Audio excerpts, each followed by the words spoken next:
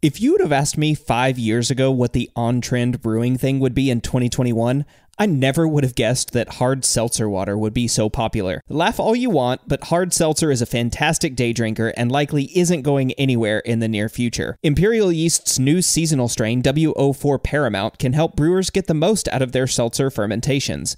A clean and aggressive fermenter, Paramount will produce an excellent seltzer with low fusel alcohols, and it's produced in a gluten-free medium. If you've tried making seltzer with standard ale or lager strains, you know the struggle, and Imperial Yeast is here to help with W04 Paramount. Check it out at imperialyeast.com. Welcome to the Brü Lab. A reference to the Georgica Curiosa from 1687 indicates that ground and dried hops are, quote, given to secondary fermentation. That is, when added to unfiltered beer in packages, re-fermentation occurs, producing alcohol and, of course, CO2. Wait, stop. CO2? Does that mean I can carbonate beer with hops? Well, that is exactly the question asked by our guest today in the lab, Dr. Luke Chadwick, a senior scientist at Bell's Brewery. Now, if you haven't listened to episode 9 of the podcast where I discuss the freshening power of hops with Jake Kirkendall, go listen to it. Seriously, I'll wait. So, Jake was working under the supervision of Dr. Luke Chadwick for his experiment, where he was able to show that secondary fermentation caused by dry hops resulted in a near 1% increase in alcohol by volume. But the products of fermentation are alcohol and CO2. So if we're starting from the premise that hop creep isn't a bad thing, it's just another tool we have as brewers to control the outcome of our beer, it seems like a very natural extension to see how much CO2 is produced and find out whether we can carbonate beers with dry hops. I mean, think about the applications, right? Hops have antimicrobial properties. The secondary fermentation scavenges destabilizing oxygen.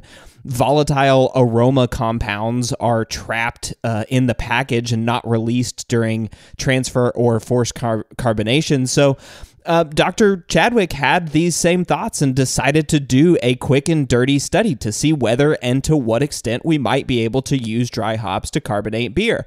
Now, the results may not be life-changing, but he and I were able to discuss the freshening power of hops, or hop creep, in more detail, including how it might be inhibited or controlled and how we might be able to put it to use. If you haven't already, please subscribe to the show on Apple Podcasts, Google Podcasts, Stitcher, Spotify, or wherever it is that you listen to podcasts. And if Apple is your provider of choice, please leave us a review on Apple Podcast. It helps people find us who might be interested in brewing-related shows, and it helps us make sure that we're bringing you the best content. If you're looking for another way to support us and you would like to be rewarded for your support, please consider becoming a patron of Brülosophy over at patreon.com/Brülosophy. Depending on your contribution level, you'll receive rewards for your support, like access to unpublished contributor recipes, discounts at YakimaValleyHops.com, and an invite to a monthly live Q&A session. Last month was Jason Petros, a voice of the Brewing Network, but this month is Sean O'Sullivan, or Sully, who is a co-host of the Brewing Network's The Session, and coincidentally, co-founder and brewmaster for the 21st Amendment Brewery in San Leandro, California. To become a patron and get access to these sweet rewards, head over to patreon.com/Brülosophy. You can also support us by using the links at brülosophy.com/support, which give us a small kickback when you make online purchases through our partner vendor websites. Just start your shopping experience by using the links listed at brülosophy.com/support. Feedback is brought to you by the innovative team at Haas, who recently announced Lupamax, a hop product with a consistent concentration of lupulin for optimized hop flavor that allows brewers to use upwards of 30% less hops to achieve similar results as T90 pellets, thus increasing yield without compromising beer quality. Available in varieties including Citra, Mosaic, and Amarillo, all of us here at Brülosophy love Lupamax, and the reviews from others are equally as positive. You can learn more about Lupamax and all of the other amazing stuff Haas has to offer at johnihaas.com. That's John, the letter I, Haas.com. All right, listener Paul from Houston, Texas wrote in. He said, Cade, hey, you're doing awesome. I'm jealous that you're living the dream and studying beer. Thanks, Paul. Me too. I really liked the episode on tubing. It was really easy to follow and had astounding findings. On the downside, I'm having trouble keeping on track with many of the other episodes. It seems like there's a lot of discussion and the results are packed at the end. Problem is, by then, I can't make the leap and bring it all together because it may take a session or 3 to get through the whole thing.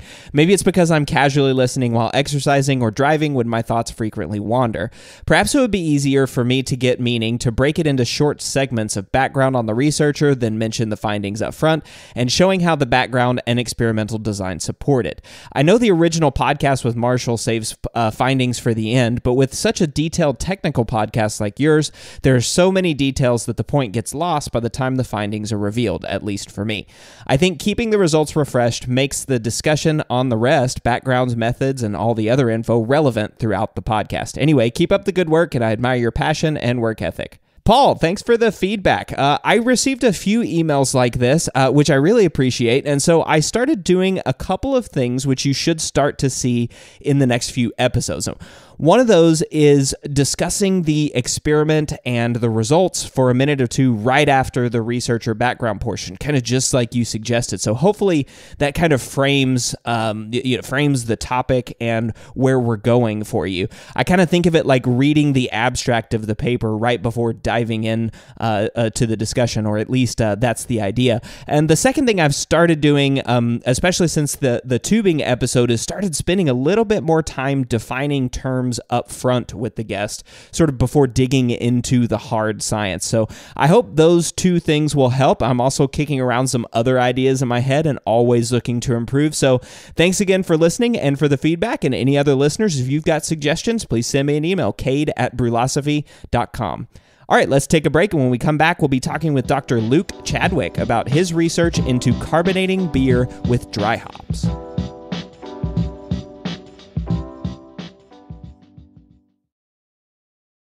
Established in 1995, More Beer has been consistently serving the greater brewing community since the times IPA was expected to be bitter and clear, and there are reasons they've stuck around so long. In addition to their massive product selection and excellent customer service, More Beer has locations on both the west and the east coast of the United States, which translates into fast shipping times regardless of where you live. And when you spend more than $59, shipping is free. When you're in need of brewing ingredients and gear, there's no better option than morebeer.com, one of the most trusted shops on the planet.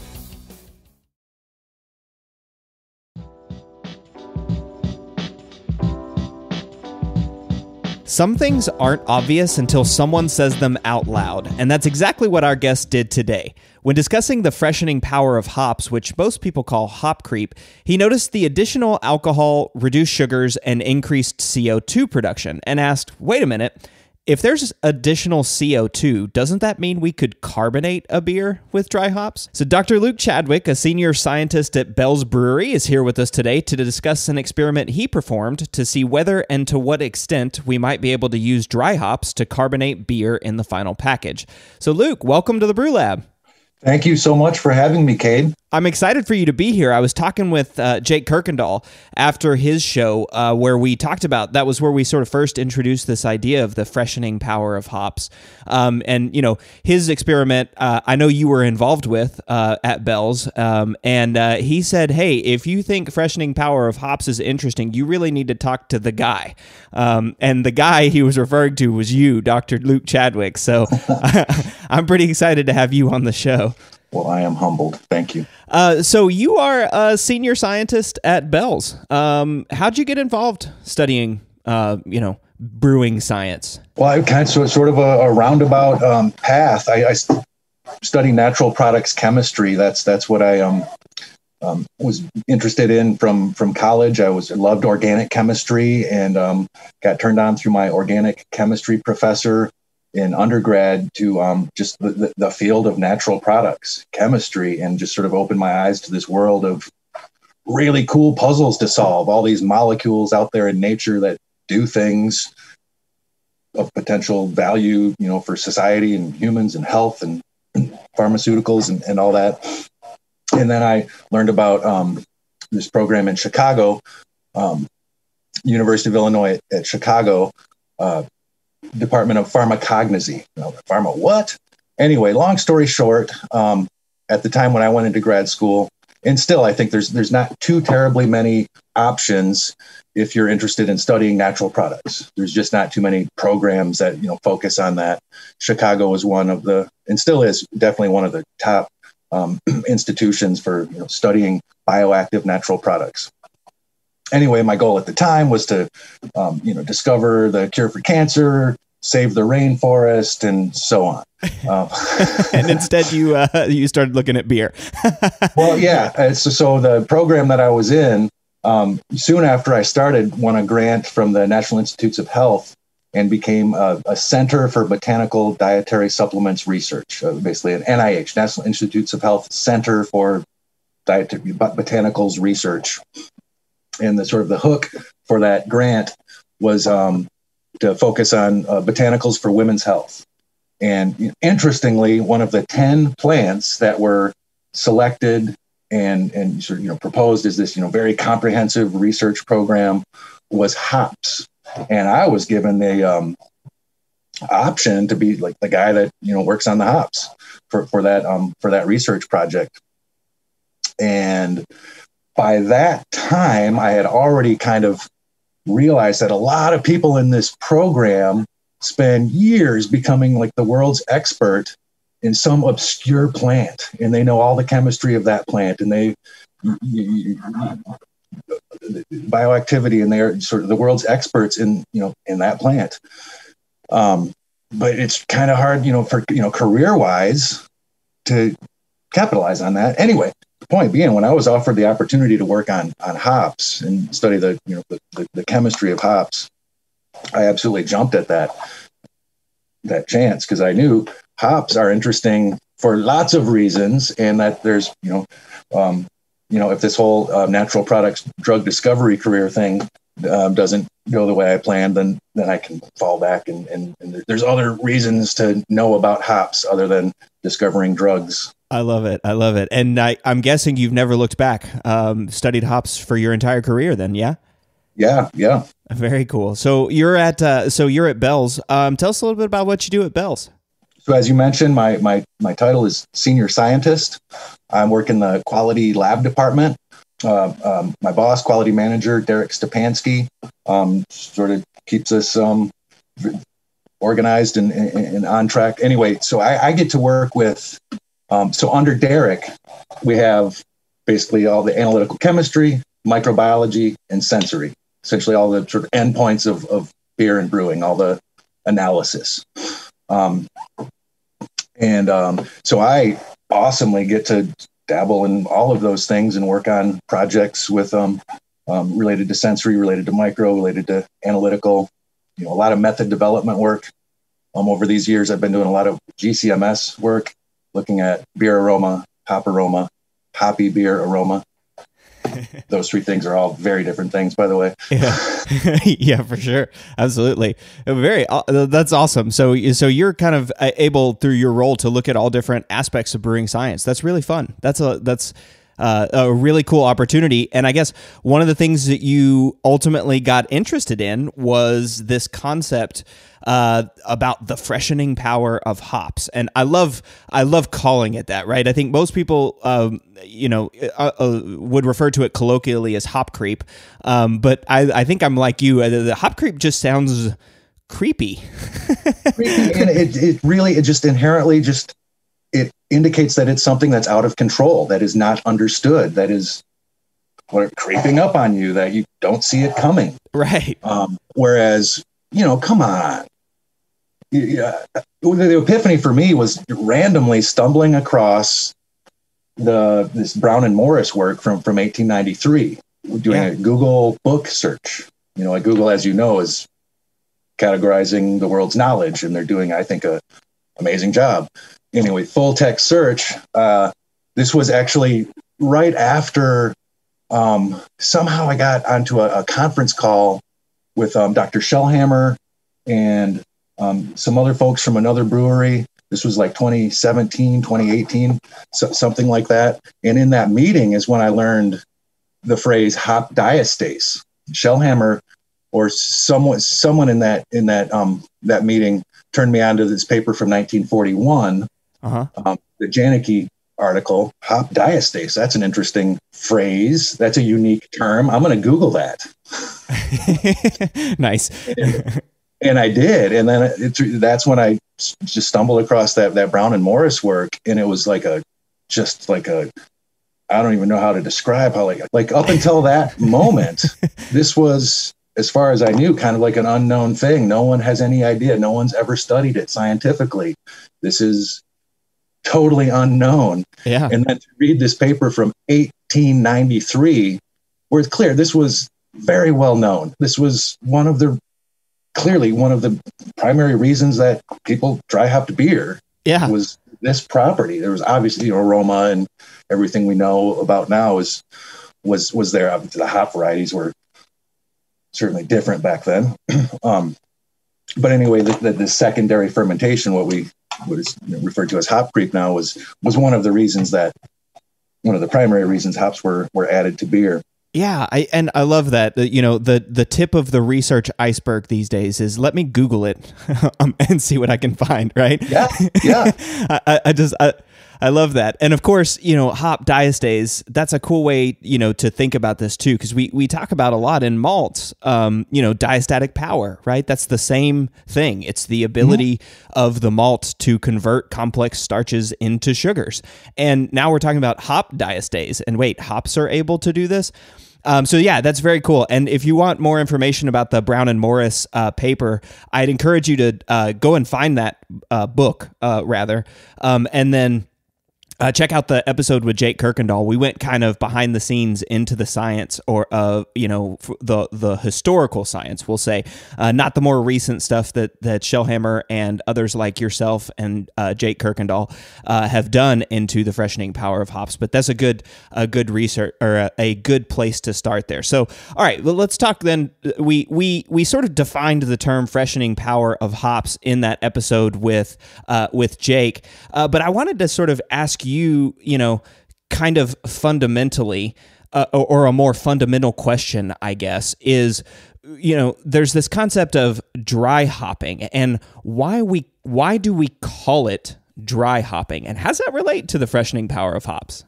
Yeah, so through all of this research, and I think even reading between some of the lines in the Brown and Morris articles, and just so knowing that drying a dry beer from the British terminology means the decrease in specific gravity. There's less dextrins, there's less body.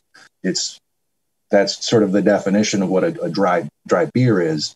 And before that, I was curious about that term, dry hopping. Why do they call it that? Like, what is the opposite then would be wet hopping, right? Right. But that wet hopping isn't really a thing. Obviously, it's done, but that's not what was what it was intended to denote or designate. Anyway, just like, duh, you add hops and it dries out the beer.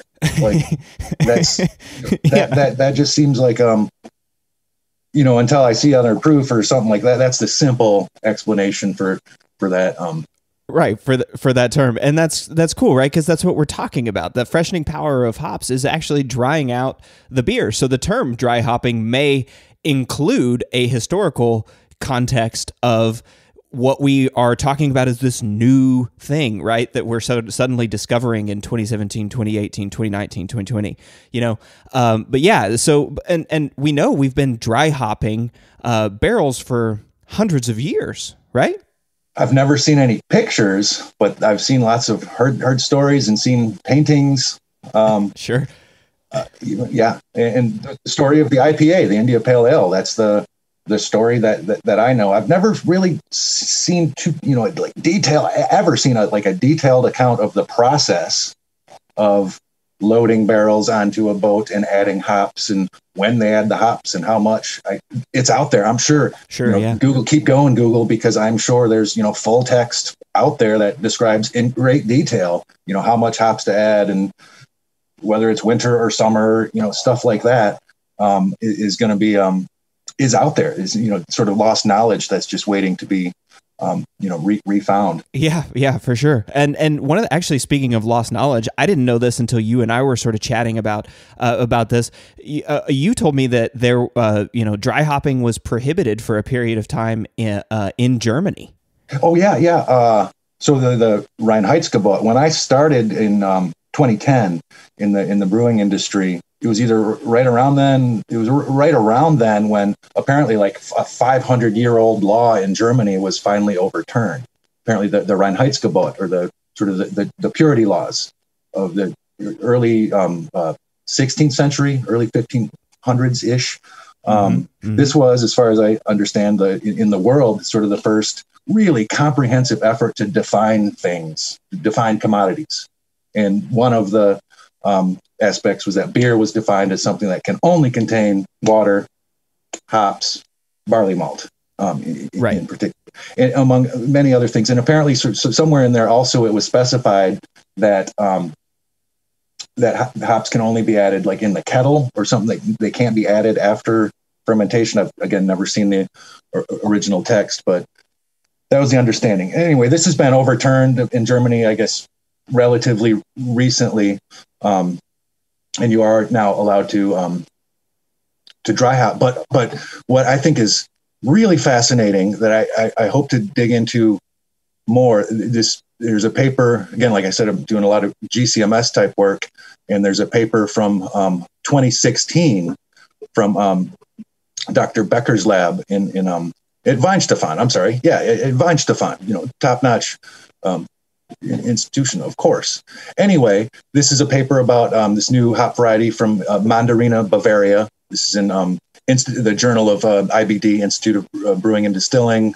But the title is Influence of Hop Harvest Date of the Mandarina Bavaria Hop Variety on the Sensory Evaluation of Dry Hopped Top Fermented Beer. Really, most of the article is about GCMS analysis, sensory analysis, and so on.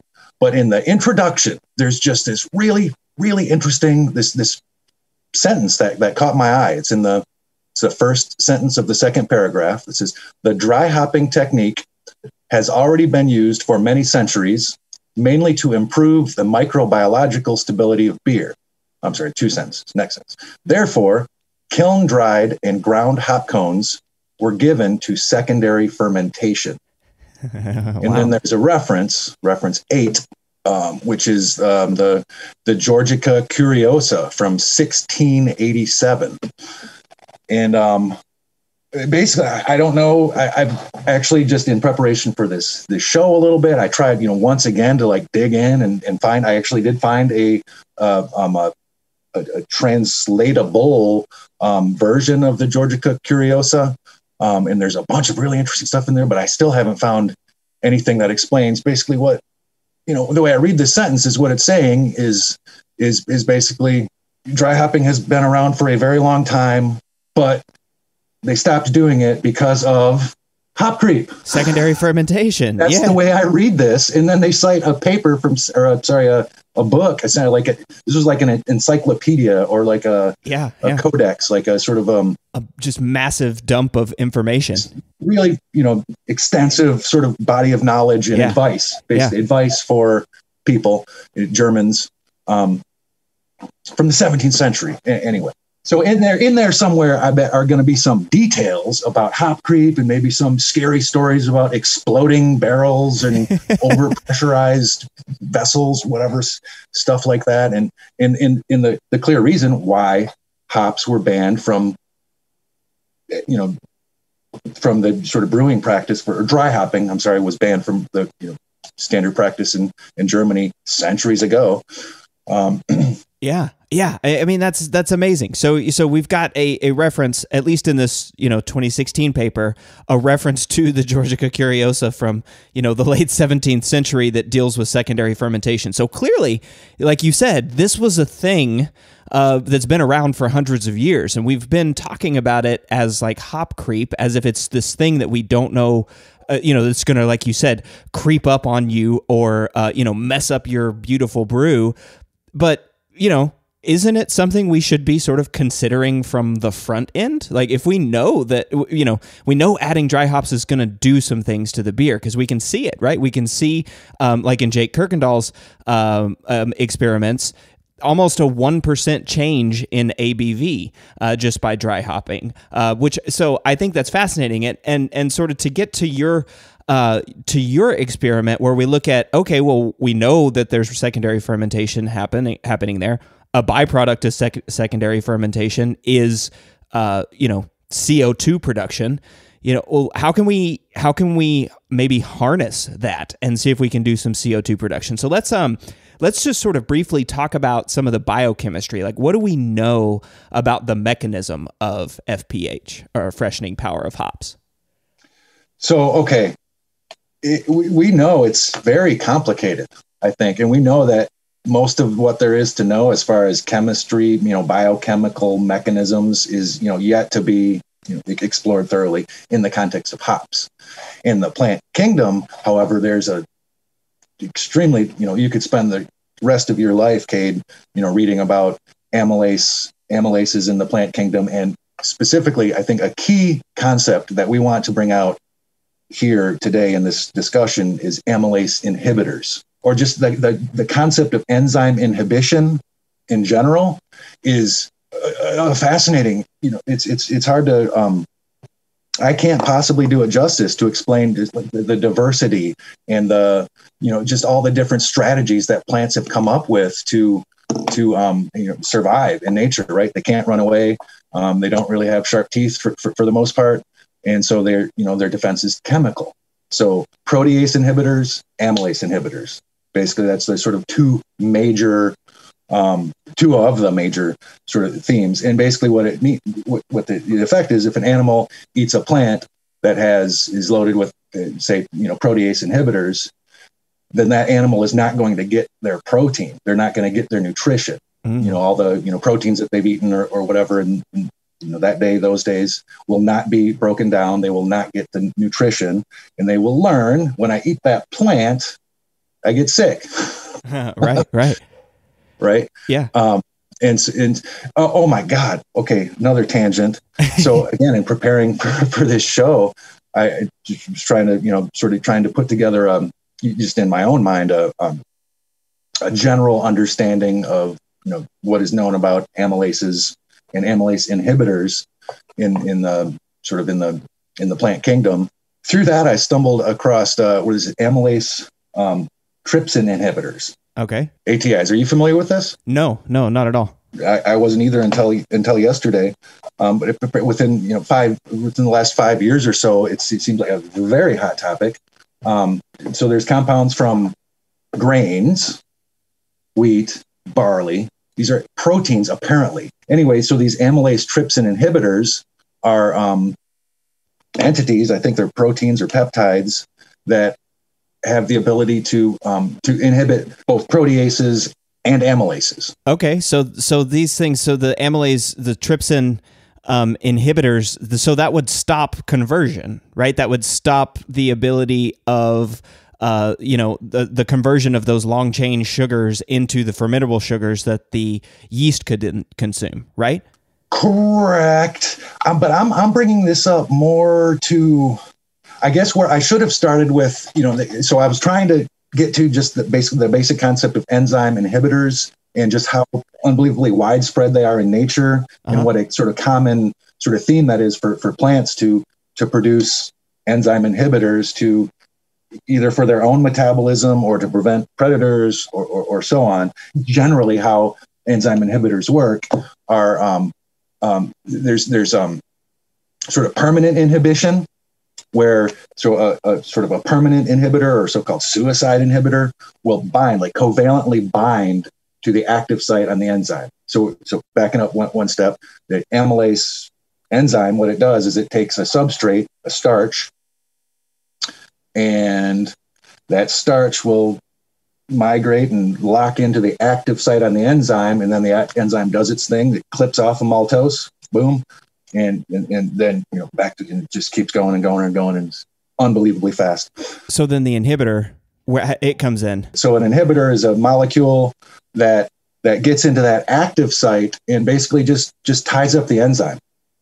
And when it does it, and so there's a few different ways that it can do that. One is it'll like covalently bind permanently, like deactivate. It'll take that enzyme out of the picture. It's done. It's dead. Okay. It's deactivated.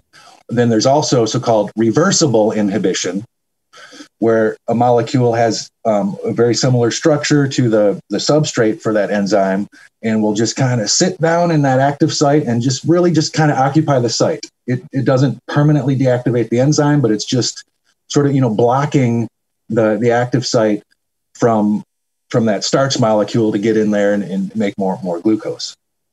So those are the sort of two basic sort of inhibitor type, molecules that, if you're thinking from a drug discovery perspective, if you're just really focused on the amylase enzyme and the structure of it and what's going on there. Well, yeah. And I guess we kind of would be, right? If we're talking about the freshening power of hops, we're looking at, this amylase enzyme, or well, theoretically, right? This amylase enzyme that's on hops that's causing those dextrins to get further broken down, and then the yeast that's in solution consume those sugars, and byproducts are alcohol and CO2. So I think, if I understand correctly, what you're saying is there may be ways that we can control this process, right, of the freshening power of hops by adding these inhibitors, assuming we can, figure out what the inhibitors are, but we could add those and sort of control the process and manage where and to what extent the freshening power of hops happens.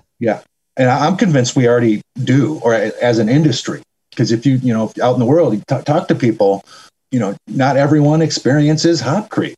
Uh-huh. And I just have a sense that there are certain raw materials, or could be, I don't know, mashing parameters or types. I don't know but things that are currently in the brewing sort of food chain that contain amylase inhibitors. Yeah, and therefore, like that, there are circumstances where people just don't get creep, and it's not about the hops in that case. It's because there's something in their wort, or the beer, the amylase inhibitors specifically, that are preventing this hop creep from proceeding. I would recommend, if anyone seriously wants to dig in, well, I'd like to be in touch. Anyone who's like never experienced hop creep, and in their dry hopping beers warm in the presence of yeast and do not ever experience hop creep, or if they've got a certain beer that never creeps or something like that, I would love to like dig in and help figure out, identify what are these molecules or proteins or sources. But this would be yet another tool, right, in the arsenal of the modern brewer, to be able to turn that on and off, right? But add an inhibitor to prevent the creep, or if you want freshening power, to be sure that you're working with raw materials that are going to allow the freshening power to express itself. Yeah, exactly. All right, so wait, Cade, I realize I need to backtrack, or I think I said something misleading. Okay. I said that I'm convinced that there are amylase inhibitors in the food chain, the brewing food chain, as it were now. There's no question. There's no question that there are amylase inhibitors in the brewing food chain and in the brewing world. There are endogenous amylase inhibitors from barley and from wheat. There's a whole world of research that really picks up in the early 1980s. And the questions that I have are, how are they distributed in the current, sort of malt system? Are these molecules, are they sort of mostly destroyed in malting? Does it vary? Does it depend on the barley more than the malting process? I don't, who knows? There's a lot known, I guess. There's a whole bunch. There's probably 1,000 papers on this topic. Anyone in academia with access to those papers, please dig in and summarize them. That would be very useful. Yeah, for sure. Well, cool. So you then decided, okay, we know that these inhibitors, sort of exist, and that provides a really fascinating research opportunity for the future.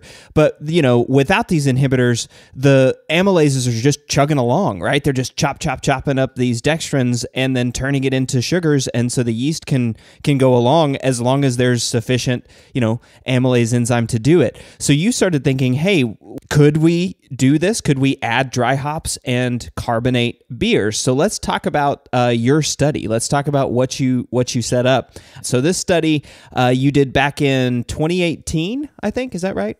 I think the work was done in summer of 2017, but yeah, it got published in 2018. Okay, cool. And so let's talk real quick about your study. So how did you design the study to test whether you could carbonate with hops? I don't think there wasn't really a question. If we could sort of, backtrack a little bit, and I'll point it right back again to the Brown and Morris work. I think another epiphany that comes out of reading that work, for me anyway, was you always hear about the preservative qualities of hops, right? And it's always attributed to the antimicrobial activity of beta acids and other components, but specifically antimicrobial activity. And that's what preservative properties of hops means. But then when you think of oxygen is terrible for beer, right? Keeping oxygen out of beer is a way to preserve beer. And if you're constantly producing CO2 and keeping positive pressure, inside those wooden barrels on those boats to India, you're preserving the beer. You're that's the most basic antioxidant. You're literally keeping the oxygen out through positive pressure in those barrels. Anyway, so it was very inherent that carbonating beer was one of the reasons that you were adding hops to beer. Back then, dry hopping beer. I love it. Maybe so obvious that no one ever bothered to say it. Right? Maybe it was so clear to them that that's what they were doing. They didn't ever actually write it down or talk about it in that way. They did. It's written. No, it's out there somewhere. There's a book. There's a journal. There's detailed information from centuries ago that will be enlightening and helpful to us now, because the time and sort of care that people had back then for their it was just a different world. Yeah. Anyway. Okay, so I think I understand you there. So when I asked the question to test whether you could carbonate with hops, your answer is, well, you can absolutely carbonate with hops. I'm not saying that's a duh, or it was inherently obvious to me. Sure. It's just when you start sort of digging into this whatever problem, as it were, of hop creep. It sort of becomes obvious, right? You just know if you're getting alcohol, there's other ways you could explain, maybe getting alcohol, but if you're getting alcohol, you're getting CO2, Balling formula, and that's just how fermentation works. Yeah. So it would be really strange if you weren't also getting CO2. And anyway, it's just you read the Brown and Morris. It's inherent. But as far designing the studies, I wouldn't say that the study. I think that the study, a quick and dirty experiment, is what we'll talk about today. So the study that we're talking about today, you did sort of just a quick and dirty preliminary test, right? Yes. And in this one, you took essentially just 3 beers. One was a normal beer, and then you did 2 beers that were mixed with sour beer. So a normal beer mixed with sour beer. I think one was 33% normal and one was 67% normal. We're targeting basically 100% normal, 2/3 normal, 1/3 normal. There you go. Cool. And so first question then, I guess we should go finish out what you did. So then you added dry hops to each of those bottles. At what rate? What rate did you use? Targeted 2 pounds per barrel. Okay. All right. So how many hops was that in a, half liter? Or, I guess it was a 1 liter plastic bottles, but you essentially used a half liter of beer. Exactly. And you need to leave, if you're doing these sort of experiments, you need to leave yourself a lot of headspace, because when you go to add the hops, you get just a lot of foaming. And what's, I think, very important for these studies is to not lose any mass and to sort of make sure that the amount of hops that you weighed and that you're accounting for as the cause of the effects that you're observing, that you don't lose. Because if you try and add a pellet of hops to a beer bottle that's mostly full of beer, it's going to foam all the way over. You're going to lose a bunch of hops and lose a bunch of mass, gas, everything. So you need to leave yourself plenty of headspace. Yeah. Yep. And basically that's like basically one pellet of hops. We work with pellets. One pellet. I see from your notes is around 4.7 or 4.9, around 5 grams of hops, basically. Yeah, one pellet of hops, roughly. Yeah, ish. Exactly. Okay, well, so then I have a question real quick. Or let me ask you 2 questions, and then we'll jump to a break and get into the results. So the first question was, why the difference? Why sour beers? Why'd you mix the normal beers with the sour beers? Again, it's just super quick and dirty. Enzyme activity is, 2 of the, primary sort of drivers of enzyme activity are temperature and pH. Ah, yeah. Okay. Right. So changes in pH tend to change the conformation, the 3-dimensional structure of molecules in general, but proteins and enzymes very specific. Anyway, just to kind of explore and just to get a sense, are we going to see any super dramatic differences over the range of, basically this is a pH range of maybe 3.9 to 4.5. Okay. Which I felt sort of covers the general sort of, range of normal beers for the most part. Yeah. And it was just kind of looking for anything super interesting, in terms of zero activity in the, whatever, one or the other, whatever. Yeah, sure. More activity. Basically just to kind of feel out whether it would be worth doing a more comprehensive study of pH impact, on this phenomenon. Yeah, on that. Okay, good. And then the other question I had was there anything else? Were there any other controls for this experiment that you think are worth mentioning if anybody's going to repeat this experiment? The first thing, absolutely don't blow anything up. You say this is, I'm convinced the reason that it was banned in Germany is because people were overpressurizing, vessels, and it can be. Yeast are very powerful. I mean, the amount of pressure that they can produce before they, die essentially is enormous.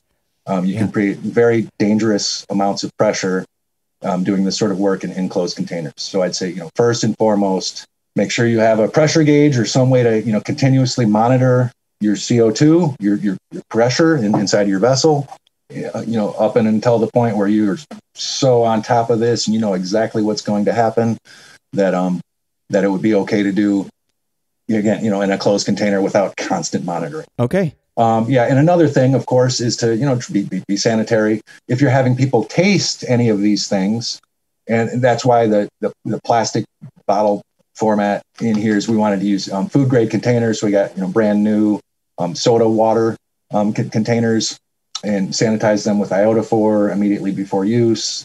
And basically just did everything outside in food production area, not in a, laboratory type, if people are going to be tasting, but obviously that goes without saying. Yeah. Hopefully we're going to taste it, right? Yes. Well, and in fact, you did taste it, but not only that, you measured the CO2 over time. So we're going to take a quick break, and then when we come back, we're going to discuss how much and if we were able to carbonate the beers in this experiment, and then what they tasted like.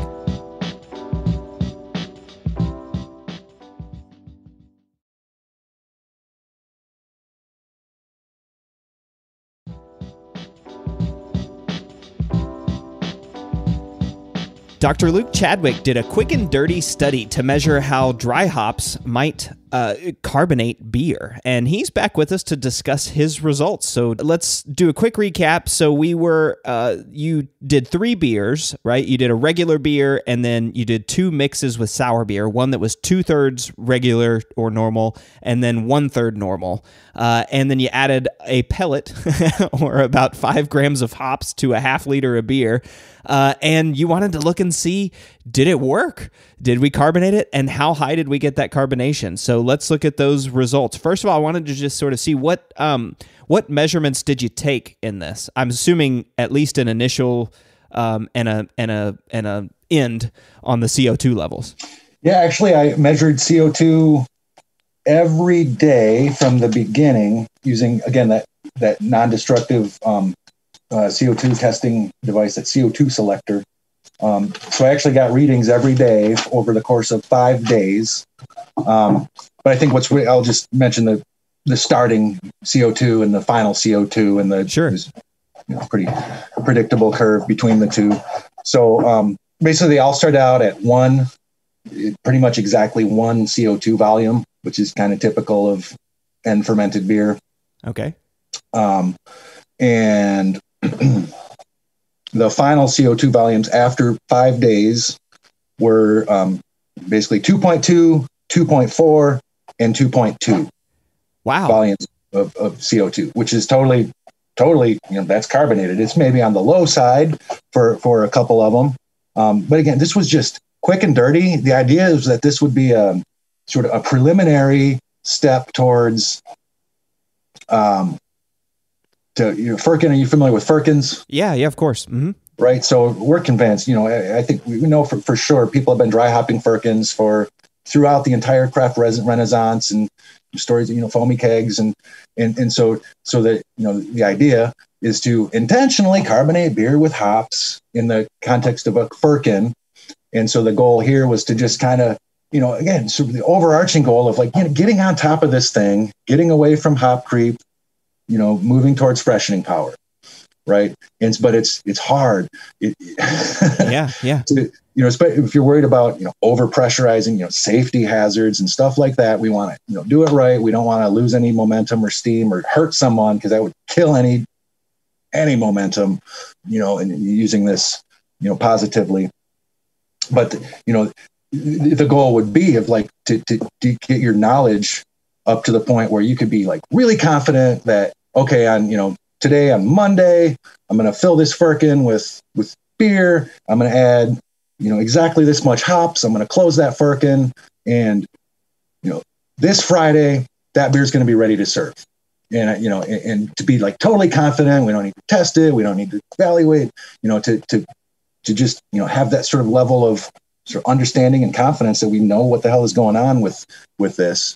So that's what this was, going to be maybe a preliminary towards something like that, just to kind of see, after 5 days, where is it?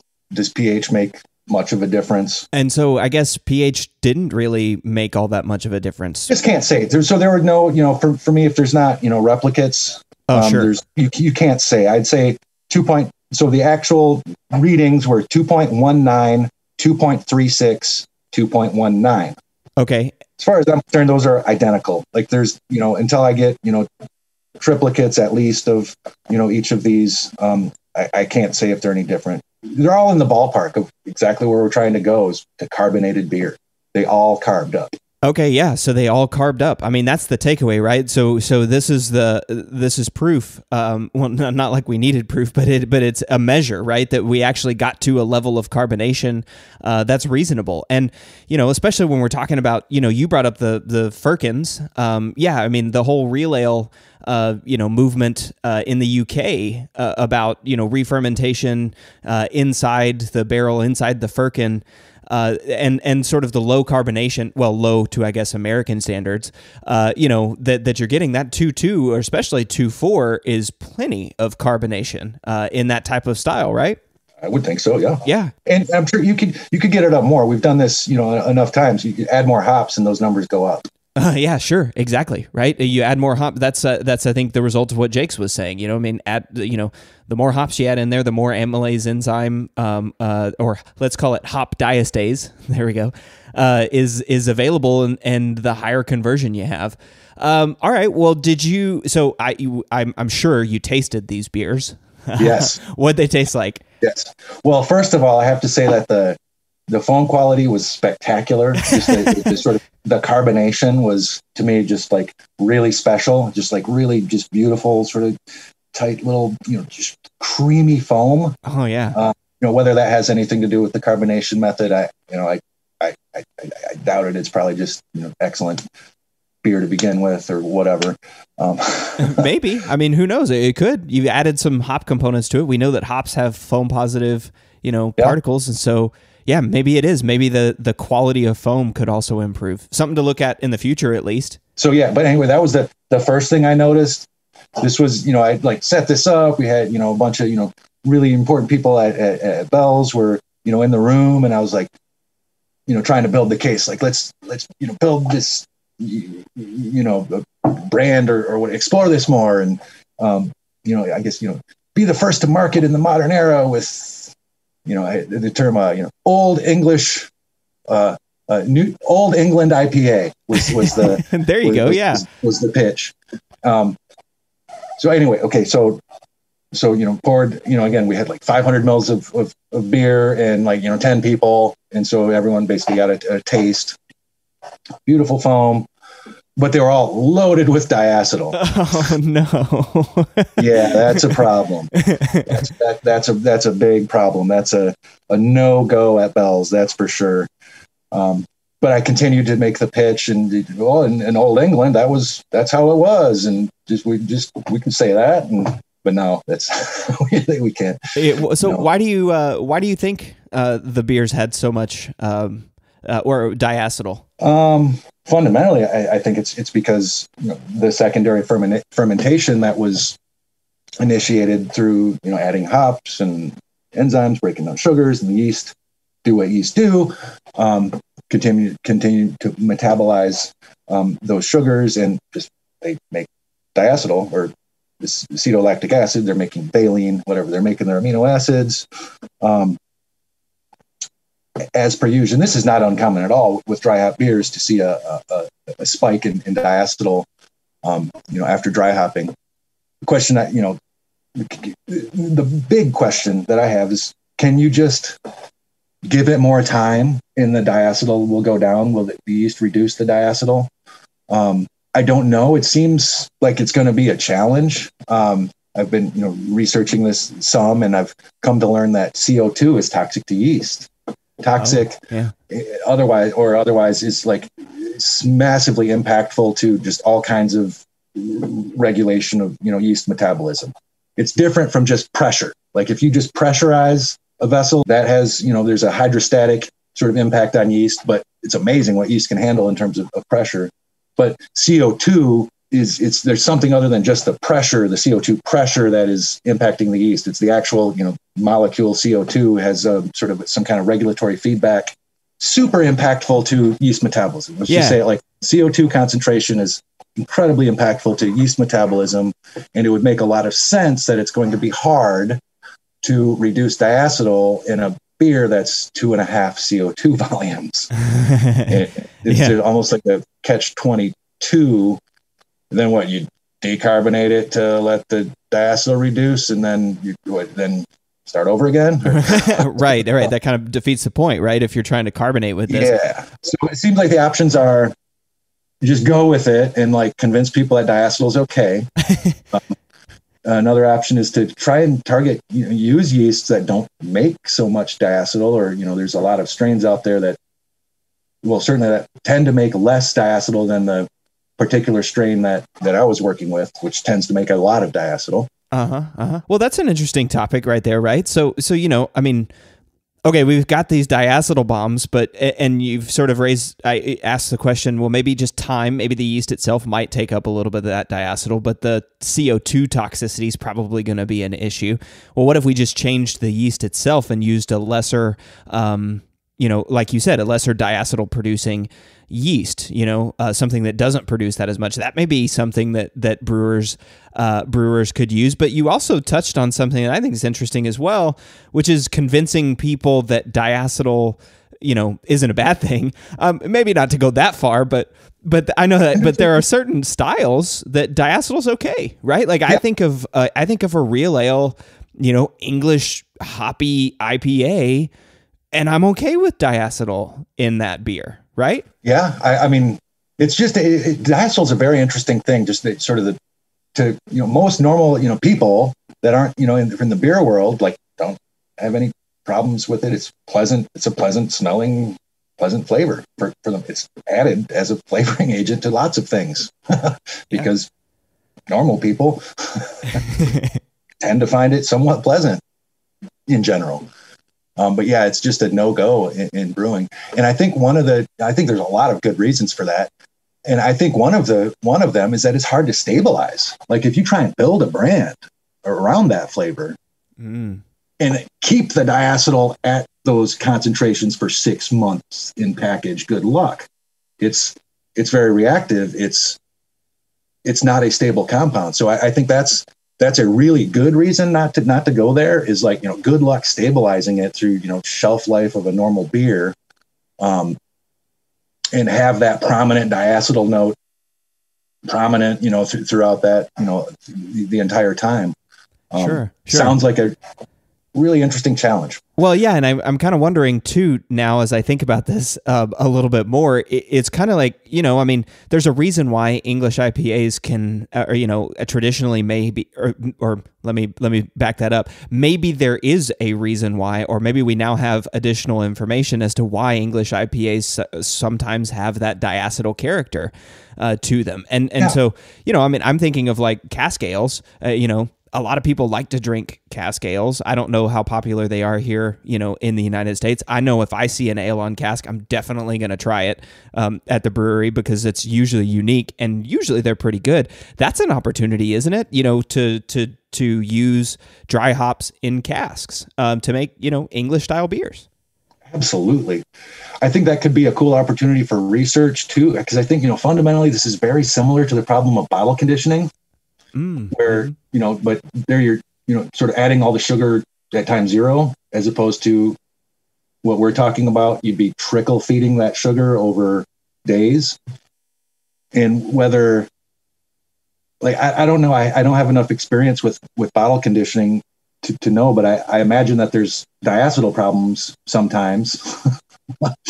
And that basically there's probably some knowledge there that's relevant to this. Oh yeah, a good idea, right? Read up on, like you said, certain strains producing diacetyl. Maybe there are some diacetyl issues in bottle conditioning in beers that are re-fermented. Like surely we've come up with this issue, right? And there's plenty of beers that are secondary fermented in the bottle that are bottle conditioned that taste fine that don't have diacetyl. Exactly. It's doable. There's a way. There's no doubt about that. Oh, fascinating.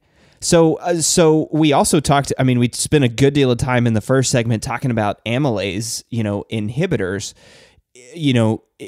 I guess if we are going to inhibit amylase, we're not talking about stopping it entirely, right? Maybe like controlling the process. Like if you could, use a certain type of malt or something earlier in the process, maybe you could, like you said, control the amount of carbonation and the amount of re-fermentation that happens in the bottle. So you don't have to worry about, 6 months down the road, bottles and cans exploding.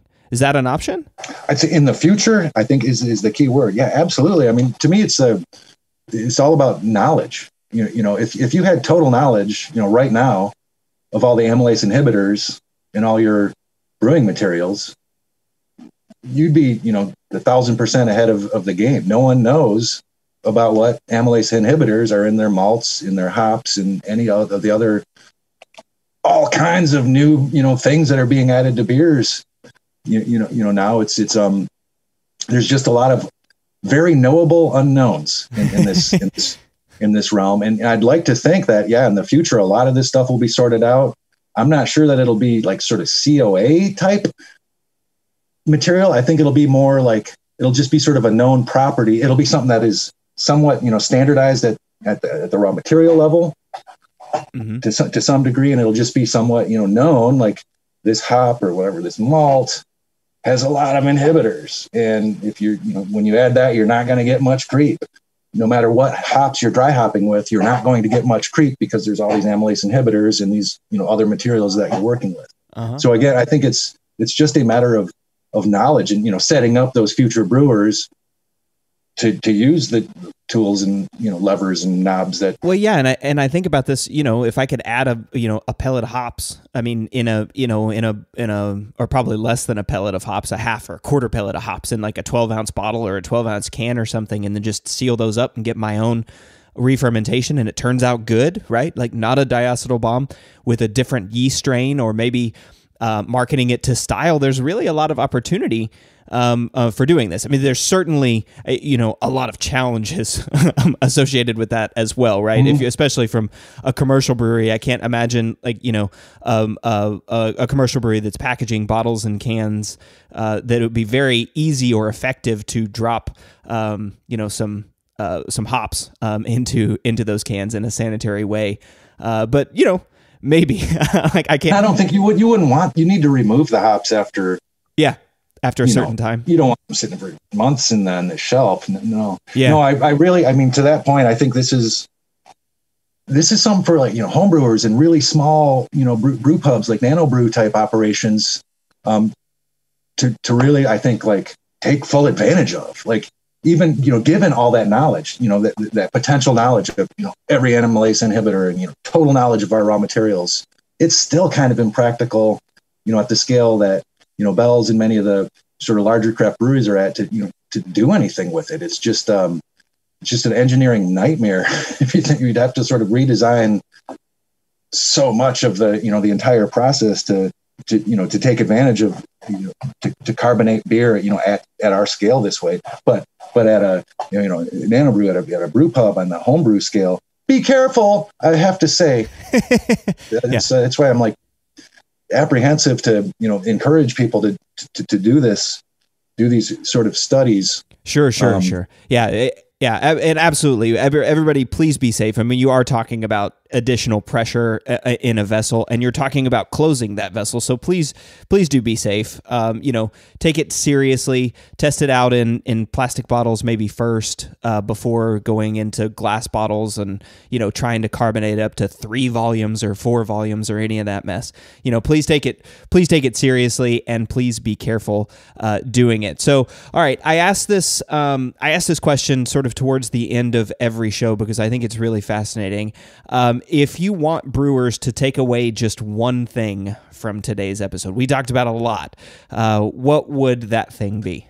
I think enzyme activity and enzyme inhibition, that those two things, and I would encourage someone to look at, I'm sorry, this is maybe a bit more into the weeds than you were hoping we would go, but to look at diabetes research, and specifically the hunt for amylase inhibitors in the context of treatments for diabetes.